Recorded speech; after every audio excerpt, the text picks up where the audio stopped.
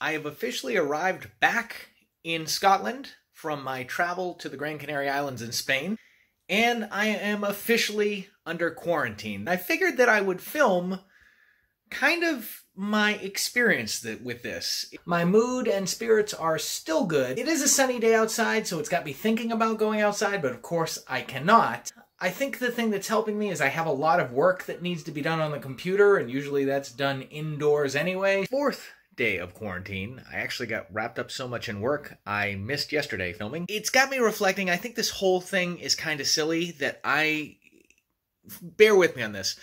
The quarantine is silly, not in its principle. I think that's a great idea to have people going other places to self-quarantine for 14 days. I think that's extremely important and medically proper to do. My issue is this, that here in the United Kingdom and other places, people with medical conditions can go online and print out a card that say they don't want to wear a mask. Now, what I get is some people do have legitimate medical issues where they can't wear a mask, maybe a facial deformity, maybe some other extreme thing. But I think in most cases, there is very limited medical issue that would prevent somebody from wearing a face mask. And here in the UK, somebody can just go online, print a card off that says they don't need one. And this is my issue. There is no documentation required. There is no medical verification required. There is no doctor required to overlook this. So basically, anybody who feels like it can go online and print off this card and justify any kind of medical reason. Again, there are certainly people who do have them, but I think there's far more who don't and can just go online without any repercussions, printing one off, and without any system of checks and balances for that. And meanwhile, I'm staying in here for 14 days, not allowed to leave the house. Does anybody else see something incredibly wrong with that? Still doing okay. Part of it is because I've had so much work to just get caught up on. But the only bad thing is not being able to get out. My back is taking on the shape of the chair that I'm sitting in, and it's a little difficult to get any kind of exercise. But other than that, mentally, physically, still doing all right. I just woke up, wasn't able to sleep well at all, but I don't think that has anything to do with me being self-quarantined and locked indoors. But I will say, I think my body is saying, hey, come on, get up and go out and do something, get some exercise. The only problem I have is that it's such a small apartment, it's incredibly difficult to do that because if I start doing exercise and sweating, one room will smell terribly. The best I can do, and maybe I'll do that in a little bit, is walk out into the garden a little bit and maybe walk around the house. But that's kind of, drive me nuts. I don't really have any exercise equipment, at least here.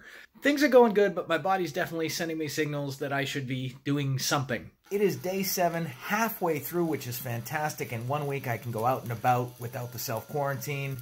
With all the work I've been doing, it's important to have some fun, too, because you're caught up indoors. So, playing video games. The hardest part about this self-quarantine right now is that the wife is getting sick. Confining myself to one room and socially distancing, but that's got to be the hardest thing when your wife is sick and you just want to, put your hand on her forehead, take her temperature, or help her, and you have to stay away. Now, her sickness is unrelated to anything I have. I think it's actually an ear infection, but it's so difficult to just watch your wife having a very hard time, and you can't do anything about it. I can't go to the pharmacy for her. I can't pick her up groceries and help her because I'm confined indoors unless it's a real emergency, which I don't deem this as. But besides that, body-wise, my body still feels like just in a slump. It feels really like fatty and just like need to get out and do anything. I think this could be avoided if I had a bigger house and some decent exercise equipment or a backyard where I could work out, but I don't have that. I'm running out of places to film in the house, but mentally feeling good and just still craving exercise. You really start to see how small the apartment is. Basically, I have kind of the left side and the wife has the right-hand side. So it's weird trying to work with such a small area, trying to keep both of us separate for health reasons. But I guess we're doing the best we can. I figured after yesterday talking about how small the apartment is and how complicated it is, dividing everything in half, I figured I'd just show you. Things are a little bit of a mess, but this is the main bedroom where I'm sleeping on basically the right side of the house. So I'm in here. We share the bathroom because, well, you have to. There's a small little hallway that I've walked through, and now we're in the left side of the house where the wife is. And the wife has been posted up on the couch. When we have meals, we try and sit as far away from each other as we can. And then, of course, we also have to kind of share the kitchen. But that's it. That was the house. And at no point do we come within, like, 2 or 3 feet of each other. Inside still, but fortunately today is outside a very, rainy kind of day, so it's not that bad. But I'm just admiring all the books that my wife has, and I'm thinking about reading something, anything. But I never realized we have 1001 movies. That's a pretty good one to check out. We've got how to make craft beer, vegan cooking. There was one in here that was like every person reads. I don't know how she got it. The 7 Habits of Highly Effective People. Maybe I could check that. That's supposed to be some super bestseller. And then, of course, if I want, I can go back and I can do the embarrassing book of dad jokes. How does an Eskimo build his house? He glues it together. Oh. That's some clever writing right there. All right, so today we are going to go on an adventure. Not too big of an adventure because I am homebound, but I'm going to check out the back garden, which I haven't really checked out in all the time that I've been here. And figures I save it to the last, week of my lockdown to get out here. But the weather was kind of iffy some days. I think the most interesting thing is that I am down to 1 full day and a few hours left. At 6 p.m. tomorrow, I will be done with the whole quarantine lockdown from my returning from the Gran Canary Islands.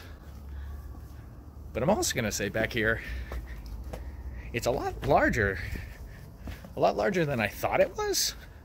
That's a dead end, but I only see a small sliver of this going down by the apartment and what I can see out the window, and it goes a fair distance. Goes all the way back here to all the way down there, and my apartment's down there. So this is really new to me. It's quite nice back here. I just never knew it was so large. So this is a strange adventure for what it's worth. It actually hooks around the corner up here too. I didn't even know it did that. So I guess my apartment is down here. Yeah, there we go. So pretty much this is all I can normally see from the apartment. And I didn't know the backyard garden was so extensive as it is. I did not even know we have a little bench here. But to reflect on this whole COVID-19 travel quarantine lockdown, it was an interesting experience because we tried to book our travel to a place where we wouldn't have to quarantine lockdown, but then COVID rates soared back up and we had to do it again. So Spain was on the list and the Gran Canaries were also on the list. But it has been interesting. And overall, my mental health and well-being, my body is still just kind of craving getting out and doing all sorts of exercise. That could have been mitigated if I had, another room in the house that we could make into an exercise room, but it is what it is. And I just realized it'll be nice to actually get out and go for a run, like 36 hours from now or whatever it is. Mentally I'm all right. This was actually probably one of the best times for me to have it because I actually had a big work project that I had to work on, and that kept me very occupied. Came through it all right. I can't wait to be able to go out. Going out for a coffee, even though you still have to mask up and all that. That sounds like a good plan for tomorrow, and maybe going out to a restaurant. I still want to kind of keep distant from restaurants because that's where people are, and I want to avoid that. But I've been inside for 2 weeks. I got to grant myself just a little something. And I guess the bad thing is now I'll have to do the grocery shopping. The wife was very kind to help me out and do all the grocery shopping for then, and take out the recycles and trash. So I'm back on that duty soon. Just woke up. It's my last day of quarantine. I can finally go outside today.